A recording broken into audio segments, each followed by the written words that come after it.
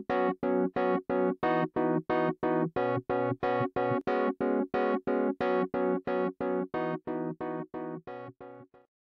YouTube, how's it going? Today I'm going to show an update on my little Nano saltwater tank.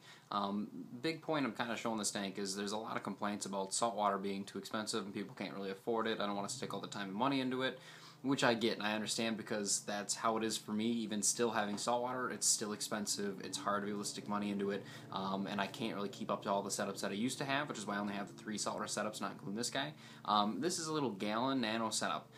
Is not really much to it, pretty simple. It's got filtration, it's got lighting. I probably stuck about a little over $100 into this setup and it's complete. Everything's all set. I can keep coral, I can keep inverts, and I keep fish.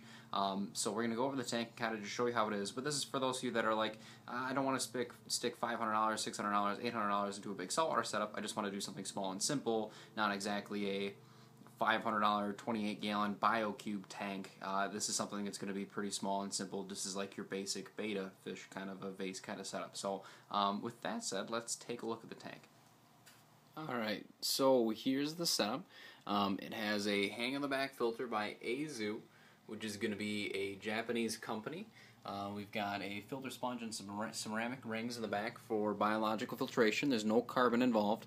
I don't use carbon on any of my setups just because it does have a lot of negative backlashes to it, and I've never had any issues without it. So we've got 2 pieces of live rock in there. We've got a boost LED bulb. It has, what do we got? I think 3 royal blues and 1 white. Yeah, I can't really focus on it. So the bulb itself is going to cost about, I think I paid $50 off eBay for that one. The filter was $10, which was actually a gift to me. The live rock I got from another tank, but you're looking at about $10 for the live rock.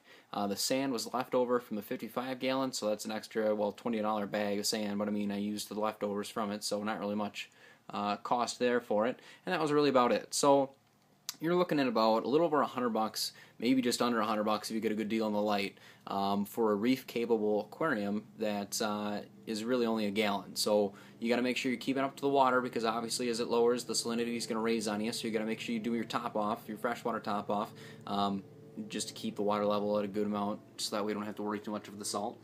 We've got some green star polyps in there, so we'll be adding more coral like zooanthid polyps, maybe some mushroom coral or something like that, something that's going to be fairly small, even though mushroom coral can do a good size.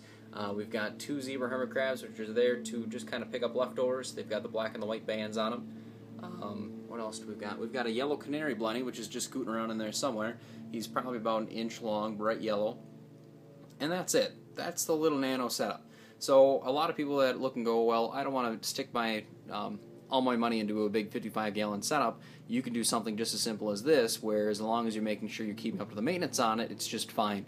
I probably set this up about a month ago. I wiped the tank today, and even still, it wasn't even that bad with algae. So to say it's reef capable, it's pretty well maintained. There's no issues with it as far as algae goes. It's kind of a cool project. So for me, it's pretty simple to be able to set this up because I can just take the water straight from the 55-gallon tank just to get it up and going. But when it comes to water changes, I take out about a cup's worth. I already have the water mixed for maybe the 55 or the 150 that's already going on for a water change, and I just need to take a cup from that bucket and dump it into here. Now, for those of you who have saltwater tanks, it's going to be a lot easier to do that. For those of you who don't, I mean, just a simple little tablespoon inside of a cup worth of salt should be able to do it for you. So, yeah, maintaining a small saltwater tank is going to be a little bit more of a hassle. Not necessarily more difficult, but more of a hassle than a large saltwater tank. Why? Because if I'm adding a cup worth of salt to this little setup, I'm going to lose my salinity. It's going to go through the roof.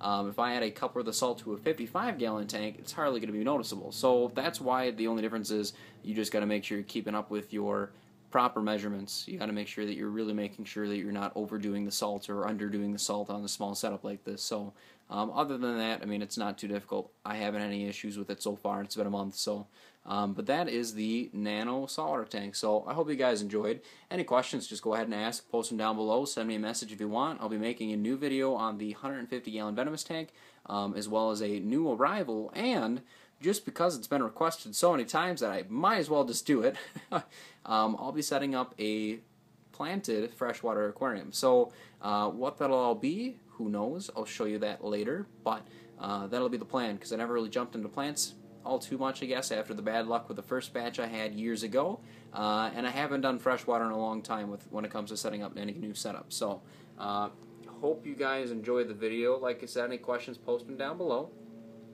Otherwise, I will see you all next time.